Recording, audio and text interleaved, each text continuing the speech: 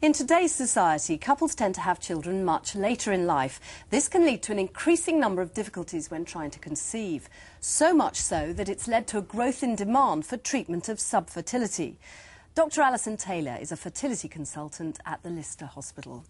Welcome. Thanks for joining us, Alison. First of all, can you remind us about the main reasons why couples have difficulties having a baby? Sure. We can broadly think of them as reasons from the male partner's point of view, from the female partner's point of view, the couple together. And if we think about the male partner, then it really comes down to problems with the semen sample or sperm count. And that can be either there are small numbers of sperm there, they're not moving very well, or there's a high number of abnormally shaped sperm. And there are a number of reasons for that. It might be that the man has been born with a problem like the testes didn't come down properly at birth, or there might be a genetic reason why the testes aren't producing sperm properly, or there might have been something that's happened since he's been born, perhaps some infection that's caused some damage, or he might have had to go through some medical treatment for cancer, such as radiotherapy or chemotherapy, that's caused some damage. But in the majority of cases where there is a sperm problem, actually we don't often know what the underlying problem is. On the female side of things, then there can be problems with the woman not producing an egg regularly, not ovulating, or she might have a problem with her fallopian tubes, so they might have become damaged perhaps by infection in the past and become blocked, so they're not collecting and picking up the egg properly when it is released each month. And how will you find that out? I mean, how would you detect the problem in the fallopian tubes? You'd have to investigate that with a test to see whether the tubes are open, which can either be an X-ray based technique or ultrasound based technique, or an operation called a laparoscopy. But in all of them you put some dye through the tubes and watch it coming out of the ends of the tubes. There are some other female reasons why why couples may be having difficulty getting pregnant, and they also include problems with the uterus. So women who have significant fibroids in the wall of the uterus can have difficulty getting pregnant. And there's also a condition called endometriosis, which can cause damage and scarring in the pelvis, and that also can make it difficult for couples to conceive. And then there can be problems between the couple themselves when they're trying to have sex. It may not be happening very often, or it may be happening but not appropriately timed within the cycle at the woman's most fertile time in her menstrual cycle. And then there's a group, which is about 20% of couples, where no obvious cause is found, and we sometimes call that unexplained subfertility. So what would you do? What's the next step if you cannot explain the fertility problem? Well, it depends a little bit on the age of the couple and how long they've been trying. If they haven't been trying for more than 3 years, then actually there's a really good chance that they could get pregnant naturally, and it can be up to 70% of couples will get pregnant without any particular intervention at all. But many couples have been waiting longer than that, or have reached the point where they feel time is running out, perhaps because the woman is a little bit older. And in those situations, usually we will advise moving on to some form of assisted conception treatment, which might be one of the simpler treatments like intrauterine insemination, where we're taking a sperm sample from the male partner, concentrating the best sperm together and then placing it through the cervix into the uterus at the time the woman releases eggs from the ovaries. And at that stage there are no drugs involved? Yeah, well, you can either do it without drugs in the woman's own natural cycle, and the recent national guidelines recommended doing insemination in natural cycles. But there is no doubt that actually if you use some drugs to stimulate the ovaries, the success rates are a little better than if you do it in natural cycles without stimulation. Now, there's been a lot of press about the dangers of using drugs, fertility drugs. What do you say to people who've obviously been quite desperately trying for a baby for many years? Could you give us your version of how safe are they? Sure. I mean, I think it's worrying for patients because it is very commonly in the press these scare stories about risks of cancer following treatment, and no one wants to think that they're going to put themselves at significantly increased risk of major problems like cancer. What I can say is that most of the studies that have been done to date are generally reassuring, and that there aren't suddenly big increases in risks of breast or ovarian cancer following fertility treatment. What's difficult is that patients who've never achieved a pregnancy in themselves have a slightly higher risk of having breast and ovarian cancer anyway, and having a pregnancy seems to be protective. So actually, if we can give some treatment that then results in a pregnancy, their risk may in fact go down. With some of the simple oral tablets, something called clomiphene, there has been a study that has suggested that very long-term use beyond a year or more than 12 cycles of treatment might be associated with a small increase in the risk of ovarian cancer.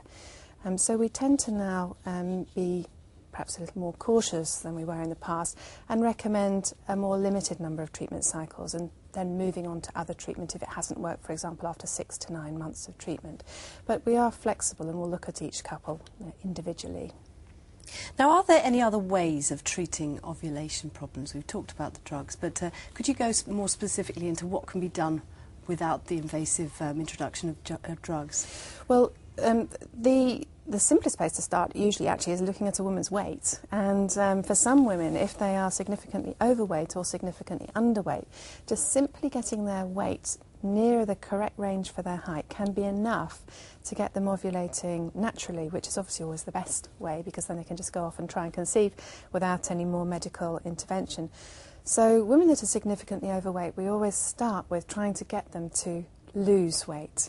Obviously that's easier said than done often, yes. but with encouragement some women can be very successful if they're motivated enough and can have very good results without needing any drugs at all. And of course being underweight is a problem as well, isn't it? Because it can be. Periods can cease and absolutely right. A woman's body isn't in the right state to conceive. Yes, and even if the periods don't stop altogether, there can be that there aren't quite enough of the hormones around to really stimulate ovulation to occur effectively each month. So yes, again, if someone who is underweight or is perhaps exercising very markedly, then we might advise them to try and gain weight. Apart from using the simple clomiphene tablets that we were mentioning earlier, which actually are a very effective way of treating ovulatory problems, the next step along the line is to consider using injections of a hormone called follicle-stimulating hormone, which directly acts on the ovary to produce the eggs or encourage the eggs to develop. But it has to be very carefully monitored with ultrasound scan because apart from the potential risk we were talking about earlier with the worry about possible cancer, although that's probably extremely small, the more worrying risk actually is of causing multiple pregnancies, and that is a definite risk with ovulation induction. So we have to be careful to monitor with ultrasound scan to make sure there aren't too many eggs developing in the ovaries. What are the minor side effects that women will have to be prepared to go through for this? Well, with simple ovulation induction, actually there's often very little in the way of side effects because you're often just correcting something that's not happening naturally. And some women with clomiphene will get a few hot flushes, but generally it's extremely well tolerated. And with the injections, some women who over-respond and are very sensitive to the drugs might get a problem called ovarian hyperstimulation, where their ovaries become very enlarged with way too many eggs developing, and then the tummy can feel quite swollen, they can be bloated, and if they really are severely affected then they may need admission to hospital, but that's extremely uncommon with simple ovulation induction. It's a bit more common after IVF treatment where you're pushing the ovaries a little harder to deliberately try and get several eggs to develop at the same time. Just if you would talk us through the success rates, first of all, of ovulation induction. Well, I think the important thing is to compare it to the chances of achieving a pregnancy naturally. And the good thing about having a problem with ovulation is if you correct it and can get a woman ovulating each month in the same way that another one is doing naturally, then you put that woman's chance of conceiving back to exactly the same as if she had no problem at all. So after a year of ovulatory cycles, you would expect about 85% of couples to have achieved a pregnancy. That's very high, isn't it? And what about the IVF route? Well, IVF depends a lot on the age of the patient, or the success of the IVF depends a lot on the age of the patient undergoing treatment. But you would expect around overall 1 in 3 patients to take home a baby after one IVF treatment cycle. Okay. Now, you mentioned earlier, you talked about the male problems. Can we just go back to that for a moment? I don't think many people will know, I certainly didn't before I met you, that a sperm test could actually produce no sperm at all. In fact, that the semen could show, but there was no sperm within that test. Could you explain why there would be no sperm present? Yeah, that's absolutely right. Thankfully, it's not common, but and it can be quite a devastating blow when a man's given a result of a semen test which shows no sperm present. Occasionally it's because there's been perhaps a febrile illness like a bad bout of flu a few weeks before, and it's just knocked sperm production on the head temporarily, and then if you wait for a few weeks it'll start to be produced again as the man recovers. But more commonly, there is another reason underlying it. And the first thing to do is always to repeat the sample to make sure that it is genuinely the case that there are no sperm present.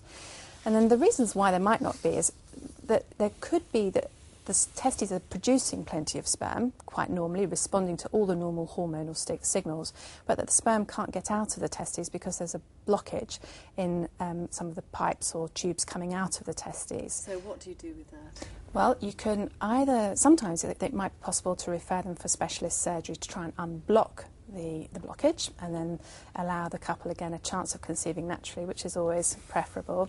But if you can't undo the damage or the blockage, then it's actually relatively simple to take sperm directly from the testis or the little tubules called the epididymis, which are close to the testis, with a fine needle, and then use the sperm that you collect in that way to inject eggs in IVF, or what's more commonly known as ICSI treatment, where you're injecting sperm into eggs.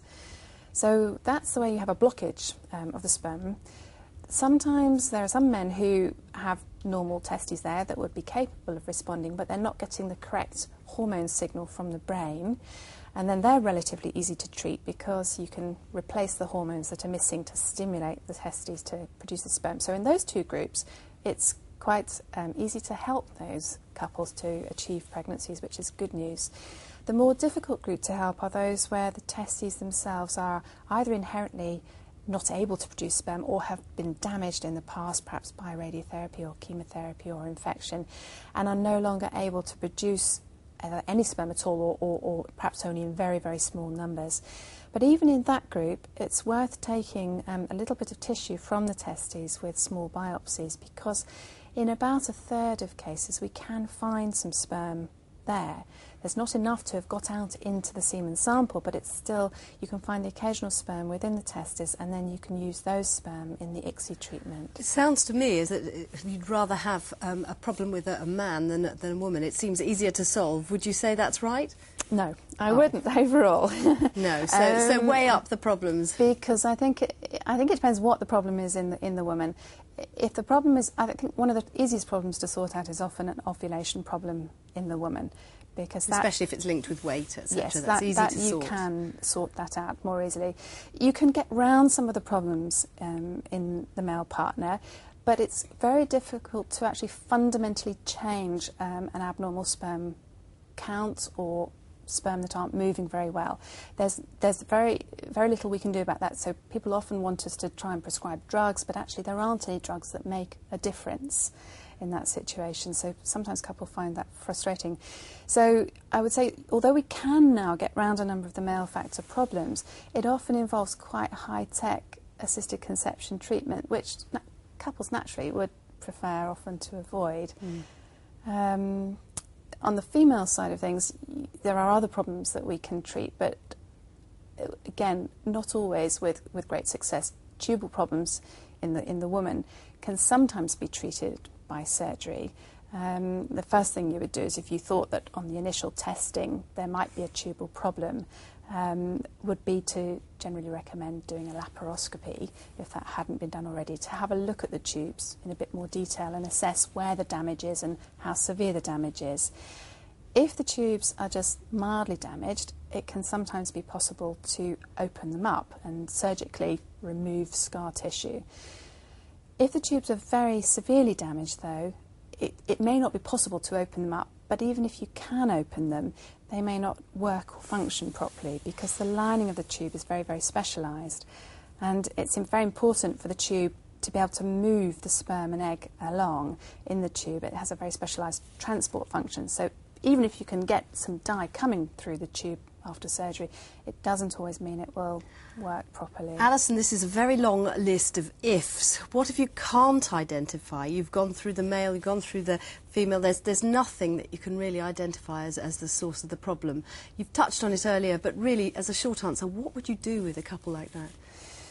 With unexplained subfertility, you tend to start recommending assisted conception treatment. And we mentioned a little bit about intrauterine insemination earlier, but couples will often end up in that situation moving on towards IVF treatment, which has the advantage that not only does it give a higher success rate than intrauterine insemination treatments, but it also gives more diagnostic information, because it's really the only way that we have of seeing how the woman's egg will interact with a man's sperm in the laboratory, whether fertilisation can happen at all, because until you see that, you don't necessarily know unless they've had a pregnancy previously.